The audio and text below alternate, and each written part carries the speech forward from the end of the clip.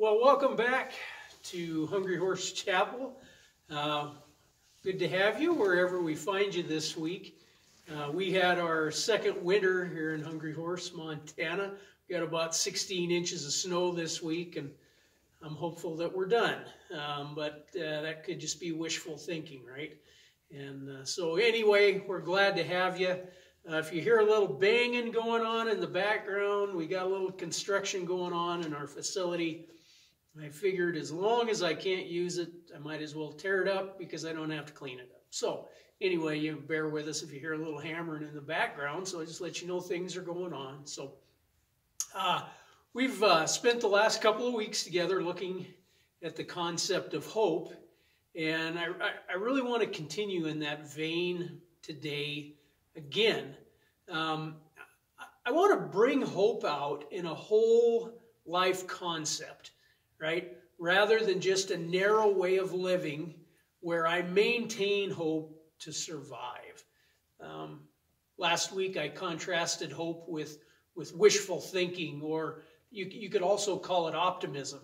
And optimism says, I'm looking for something good to happen. But hope says, together we can do something good. Hope is us together. That's what hope is rooted in, founded in. It's never a me alone concept. And so my closing thoughts last week revolved around the idea that this concept of hope has been God's plan for you and I since the creation of the world. God coming near to us to do something good together. That's what hope is. It's this us together. God with me, and then me with you. Right? There's a lot of us together, but primary and of primary importance is God coming near to me to give me the hope that I need to walk with others. And so I want to jump off of that thought to consider the last aspect of my human makeup, and that we really haven't fully considered and how hope operates there. The three parts of my humanity are presented in the Bible. And they are that I have a physical body that I live in. I have a soul, like my heart, my mind, will, and emotions. And some would call that like the intellect. And finally, I have the spirit of a person, right? I live in a body, which is temporary. It's just a container for something more important. I have a soul, or an inner heart, which is my mind and my will and my emotions, or the intellect, or the power of reasoning, as you could call it. But I am a spirit. Now, the spirit is the part of me that is eternal. And if you look in the book of Genesis and the account of creation, you see that God breathed life, that he breathed his spirit into this mud man that he had made, and it became alive. And so we see that purpose, and we see in the book of Ecclesiastes that it says, you know, ashes to ashes, dust to dust. We go back to what we were created from, but the eternal spirit that God gave us leaves and goes someplace. The spirit will spend eternity in one of two places, either with God in heaven, which is hope at its zenith, right? Or it will be separated from God and his presence in a place we refer to as hell, which is the other end of the hope spectrum, which is hopeless. And I'm persuaded that the greatest power of hope, or the us together, is found in the eternal spectrum of hope, right? There's different spectrums of hope we've looked at. There's a physically, we feel hope, you know, in the soul we feel hope, but this eternal spectrum of hope, or how it has to do with hope, is the most powerful. To live without the eternal spectrum of hope is to just exist and to live for today. And we know, right, how fast today can change. Like we're living in, wow, that happened overnight. How did that happen? And so God's hope, or the us together, meets us in our today, and his promise of nearness and care no matter what the world may hold. So, like, you know, hope comes to me today. However, the anchor or holding power of that hope reaches for and moves us towards an eternity of nearness that far exceeds anything we can comprehend as we live on an earth broken by sin and death. Listen to what Paul in the New Testament, he's a New Testament apostle. Listen to what he wrote to the church in Corinth in the first century. In the book of 1 Corinthians, chapter 15, verses 19 and 20, you can find this. And this is what Paul wrote. He said, if we who are abiding, and I just want to stop there for a minute. Anytime you see the word abiding in Scripture, especially in the New Testament, it's an us together term. It is a place that I have in Christ where I am near him and he is near me. And it's compared to the grafting of a branch into a vine. I can get my tongue put back in my head today, but it's an abiding. So if we who are abiding, we're near to God and he's near to us. If we who are abiding in Christ have hope only in this life, and that is all, then we are of all people most miserable and to be pitied. But the fact is that Christ, the Messiah, has been raised from the dead, and he has become the first fruits of those who have fallen asleep in death. Wow. So if I'm operating in a hope that is just for the here and now, I'm to be pitied above all people. Why is that true? Why is that true? Why is it that my hope is just in things that can happen here, that I'm to be pitied? Well, because that hope is being built on everything going good for me while I live here on earth. Everybody say disappointment, right?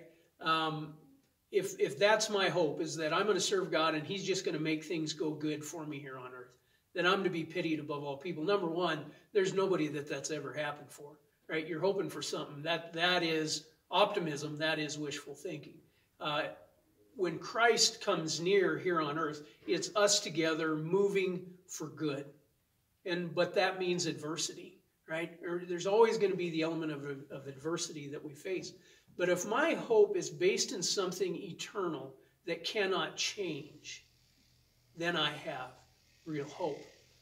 So I just want to do a little reality check, and it's kind of this, I guess, is what I want to get to. My hope is anchored in this, that no matter what happens today or tomorrow or next month, I have a sure hope in the eternal promises of us together that God has made to all who invite him to come near and to be their Lord and Savior. And so I want to do just a little reality check right here to help bring some perspective to our current situation, because perspective and context are so important to interpreting information and how it really affects us. And so I want to talk about a couple of things. This sounds a little hopeless, but it's not. It's perspective, and it gives perspective to eternal things as well. So from January 1st up to April 3rd, approximately 57,000 people worldwide have died from the COVID-19 pandemic. Now, every one of those lives mattered, and every one of those lives has an eternal reality. And I say reality because we do. We have an eternal reality. However, every day on this planet, 150,000 people die from something. Now, from January 1st through April 3rd, same amount of time, 14,100,000 people have died. Each one matters, and each one has an eternal reality. Now, that means that out of every 1,000 deaths, 4 are from this pandemic. That's a real deal, and it's a big deal, and everybody's looking at that. But what strikes me is that we don't consider the reality of the 996. What's the point of this dismal talk? Well, most of the time, we choose to ignore the 996 things that could get us by pretending that they won't, right? And that's our hope, that is like, those things aren't going to get us, and that's what's wrecked hope for so many people, is all of a sudden they see something that could touch them, and that scares them. But the reality is that 996 out of 1,000 people who die today, and there's 150,000, so that means 600 people today will probably succumb to the COVID-19. But 199,400 will die in other means. The reality is that all of us one day will face death one way or another.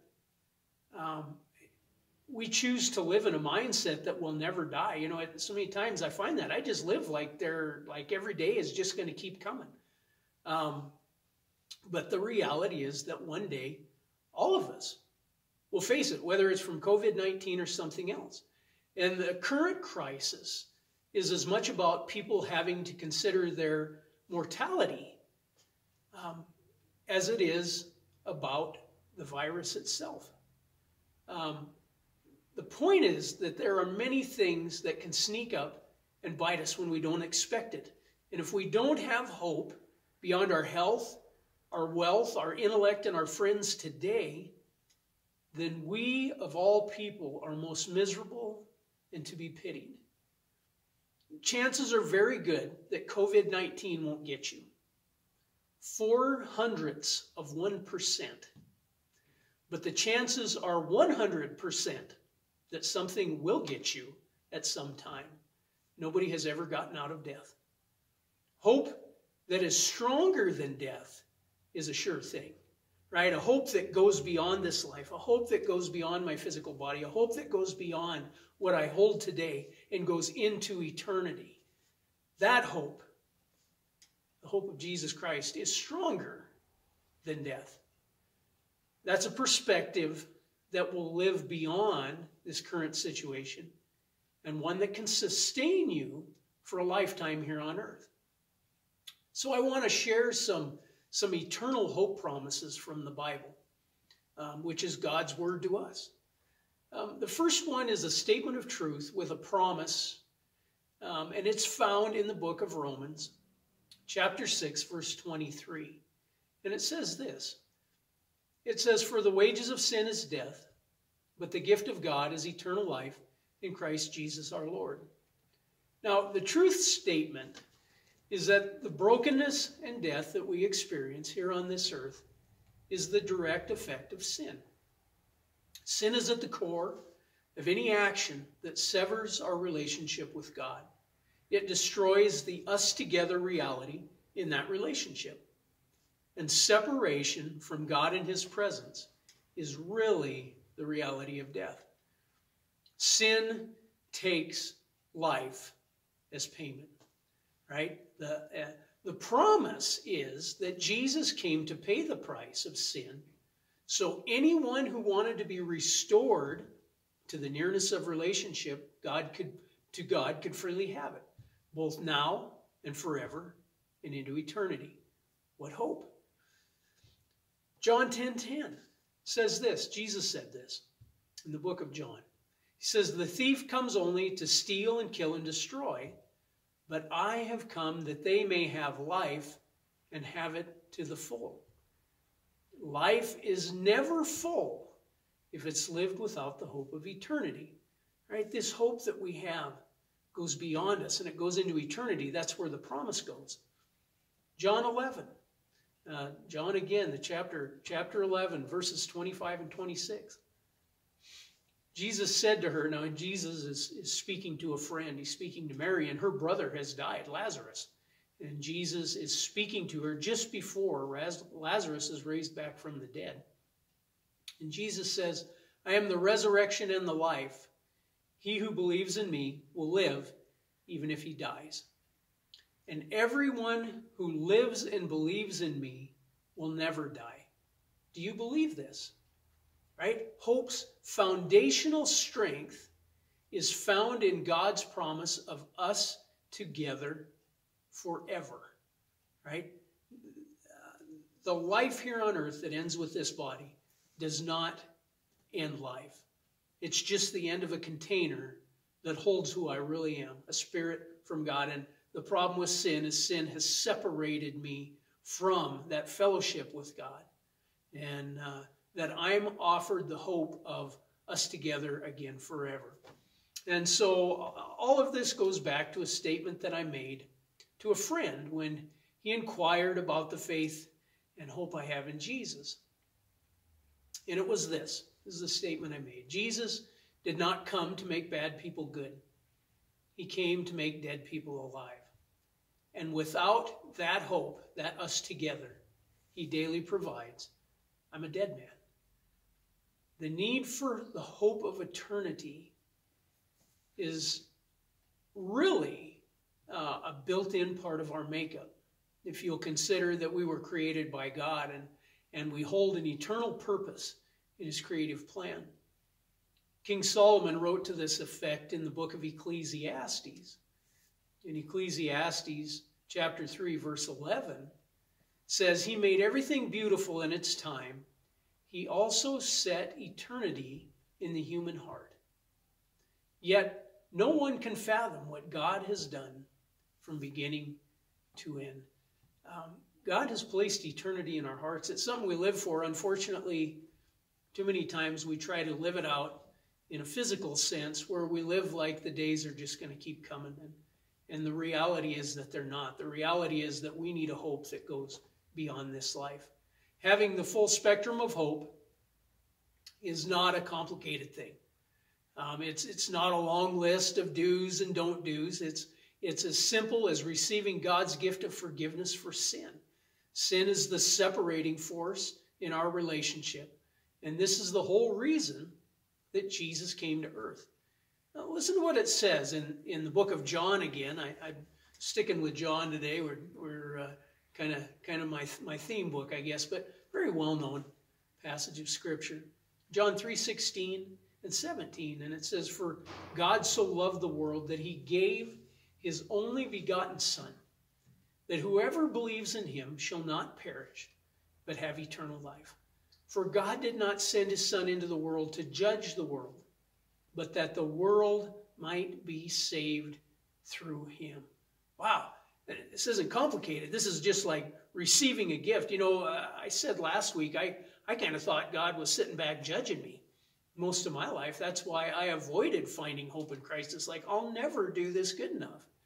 But then I find out in the most basic of scriptures that has to do with salvation and the forgiveness of sins and the nearness of God, that when he sent Jesus, he sent him to come near to me so that I could know him, not so that he could judge me. And there is a judgment side of God that some will face because they reject his nearness. And they put their arm out and they say, no, God, I don't want you near. Man, let him come near. It's such hope. And so, look at that. It says all who believe can be saved. What is there to believe? And that's a great question for, thanks for considering that with me. I'm sure somebody's asking that. And first, I guess I would have to believe that I have acted in ways that have separated me from God. And that is sin. That's the definition of sin. Sin has a price to be paid. And in Romans 6:23, we're told that the price is high. The wages to be paid for sin is death. Somebody has to die to pay for it. Well, God made a way. This is the next thing I got to believe. God made a way for the price to be paid for anyone who wanted their debt canceled. Like these wages were all stacked up against me. I needed this debt taken care of. I was going to have to die to pay it. God says, hey, I'm going to send my Son. He's going to die in your place. He's going to pay your price so that you can come near to me again, so that you can have the relationship of nearness, us together, and the hope that that provides, not only now, but into eternity. And so he sent his only Son, Jesus, from heaven to die in my place, to pay my debt, and to restore me to the us together fellowship with God that he always intended for me to have. That's the believing in a nutshell. And so what does it look like practically to requisition the hope of eternity? Well, it's this. It's a simple prayer. It's a simple request. What is prayer? Prayer is talking to God. That's what it is. It's not formal. It's not legalistic. It's just what I'm doing here.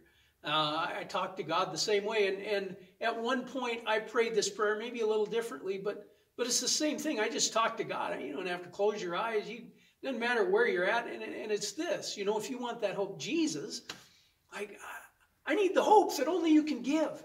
Right? I've done some stuff, lots of stuff. And I know that it separated me from you.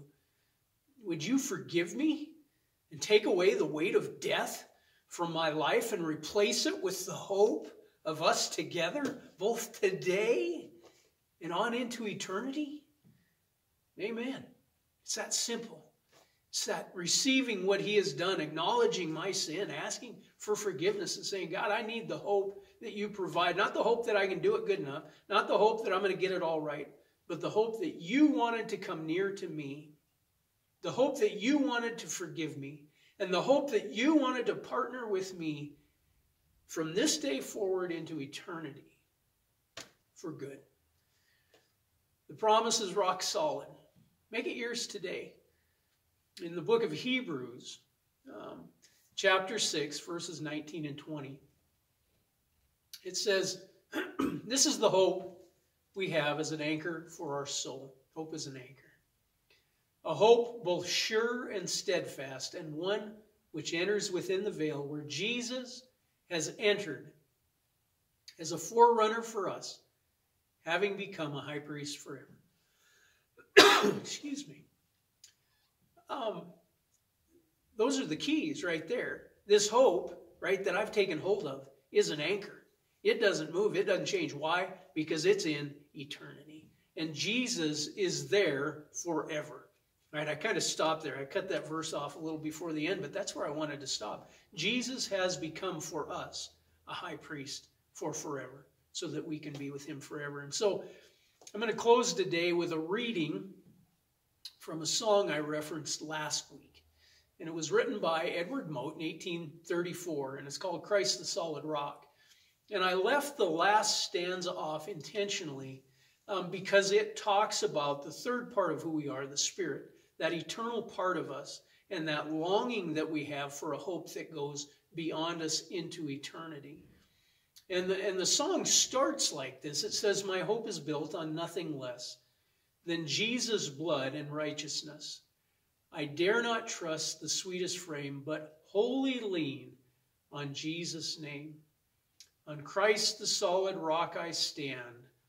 All other ground is sinking sand. The second stanza says, when darkness veils his lovely face, I rest on his unchanging grace.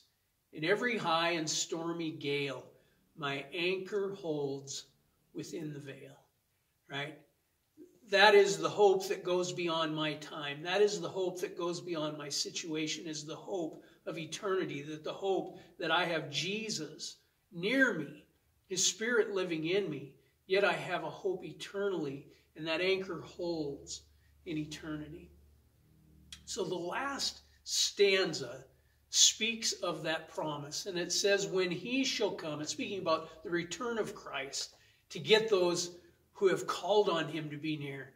It says, on Christ, when he shall come with trumpet sound, oh, may I then in him be found, dressed in his righteousness alone, faultless to stand before the throne. On Christ the solid rock I stand, all other ground is sinking sand. I'd like to pray with you before we go today. I want to pray, just kind of pray and declare a passage out of the book of Philippians. You probably heard it. It's been floating around out there, but this has been something that has been so near to me, because in my life there are many times that I faced anxieties and things that went beyond me, and I needed hope. I needed direction. I needed to know what to do today. I can't live in heaven right now. I have to live here today. And so I cling to the hope that I have in Christ today and the things that he has given me. So it's an us together way of living. Like I'm walking with him. I'm partnering in what he's already doing. And I'm looking for places to create a greater capacity for him in the lives of others and to share hope. But this passage in Philippians chapter 4, verses 5 through 8, And here's what it says. And so I just declare this and pray this. At the same time, it says, let your gentle spirit be known to all men. The Lord is near. Right? Hope. Be anxious for nothing, but in everything by prayer and supplication with thanksgiving. Let your requests be made known to God. Man, talk to him. Let him know what's going on. Right? Don't forget to put thanksgiving in there. And it says this, and the peace of God, which surpasses all comprehension, will guard your hearts and your minds in Christ Jesus.